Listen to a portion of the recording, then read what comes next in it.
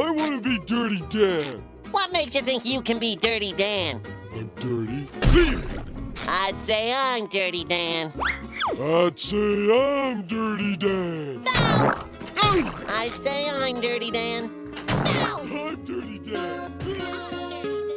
Hey, what's up guys? Here's an important result that you may remember from your days of algebra. If we have a polynomial with real coefficients and the complex number a plus bi is a root of that polynomial, then so is the conjugate of that complex number a minus bi. And this result sort of hints at an interesting phenomenon that occurs in the complex numbers. Namely that we can't really tell the difference between I and negative I. So what do I mean by that? It turns out that given any algebraic expression involving I, if you change every instance of I to negative I, the expression will remain true. So the first example that we should look at is Eulers Identity, because everyone loves Eulers Identity. E to the I pi is -1. So what is e to the negative I pi? Well, it's clear that this is also going to be -1, because if we interpret this as an angle, pi is 180 degrees and negative pi is -180 degrees. That's the same angle. So this remains -1. So maybe that one example isn't very convincing, so let's look at something else. Let's say we have 2 plus I and we square it. Well, what does this equal to? Well, we can just multiply this out.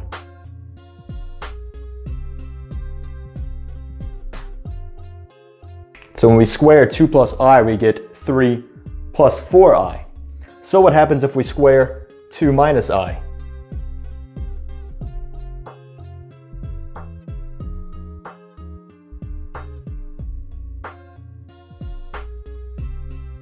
We get 3 minus 4i. So the statement 2 plus I squared equals 3 plus 4i remains true whenever we switch each instance of I. Here, this 3 minus 4i can be written as 3 plus 4 times negative I. All right, let's look at something a bit weirder.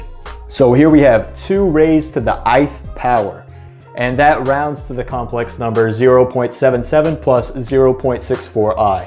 So what do you think 2 to the negative I rounds to?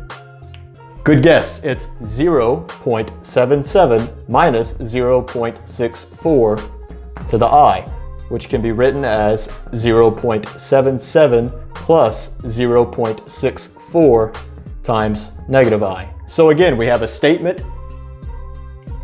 and we have a statement where we switch all of the instances of I to negative I, and the statement will remain true. What if our statement involves both I and negative I in the beginning? So here we have a complex number 2 to the ith power minus 3i.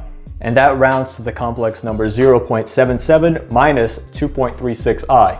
So again, if we switch all of the instances of I here with negative I, so this I becomes negative I, and this minus 3i or plus 3 times negative I becomes plus 3i. And indeed, if you put this into a calculator and you try to find a rounded value, you will get. So, these are a few examples that demonstrate that if you have an algebraic statement and you switch every instance of I with negative I, the statement will remain true. So why does this happen? Why can't we tell the difference between I and negative I in a certain sense? Well, what is I? How do we define it?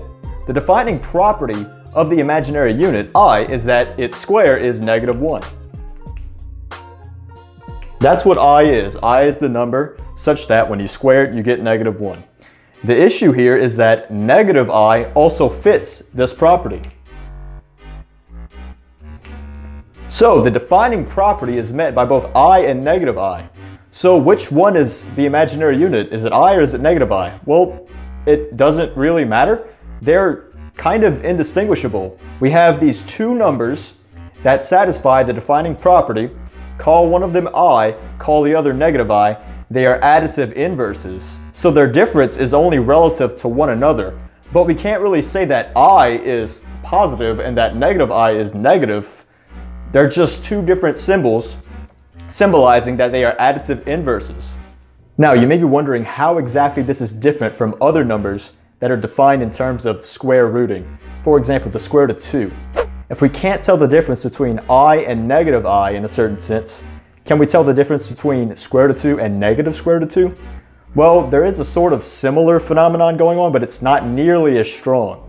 For example, if we have a rational polynomial or a polynomial with rational coefficients and a plus b square root of 2 is a root of that polynomial where a and b are rational numbers, then, like before, a minus b times the square root of 2 is also a root of that polynomial. So there is a similarity there.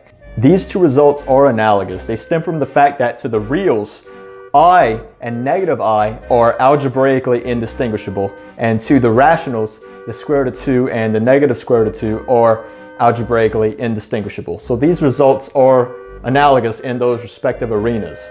But the overall far-reaching result that we have with I and negative I does not hold for the square root of 2 and the negative square root of 2. For example, we looked at 2 to the I earlier. Well, what's 2 to the square root of 2? 2 to the square root of 2 is approximately 2.665. And 2 to the negative square root of 2, which is of course 1 over 2 to the square root of 2, that's around 0.375.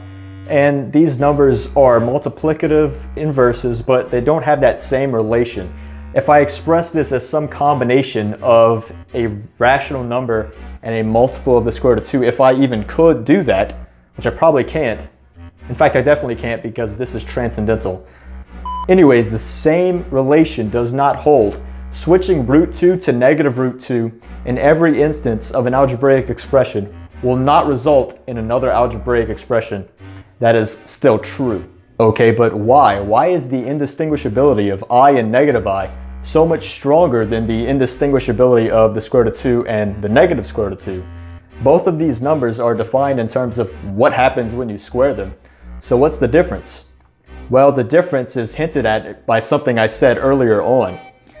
Positive and negative I does not mean anything. Which one is positive and which one is negative? What does that mean? Well, what does positive and negative mean in a normal sense? Something is positive if it's greater than 0.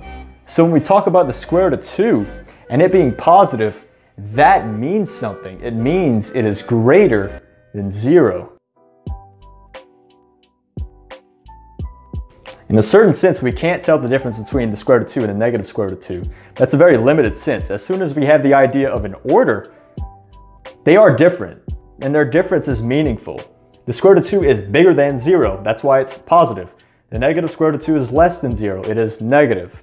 But if we start talking about I and negative I, is I greater than or less than 0?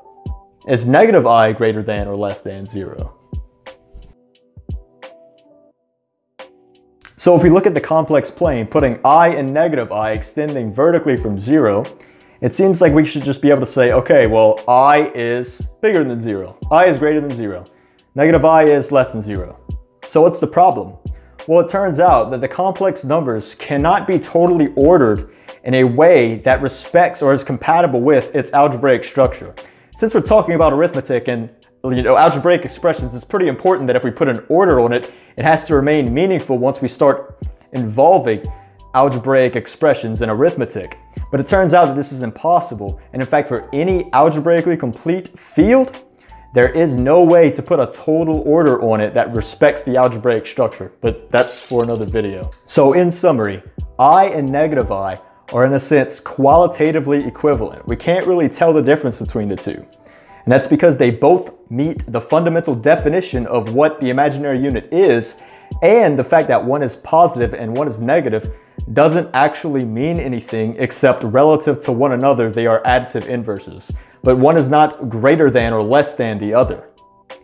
In contrast, square root of 2 and a negative square root of 2 do have some certain indistinguishability properties, but it's not nearly as strong as that for I and negative I because those are real numbers, and so there is an order, and square root of 2 being positive does mean something other than being the additive inverse of negative square root of 2. It is bigger than 0. That means something.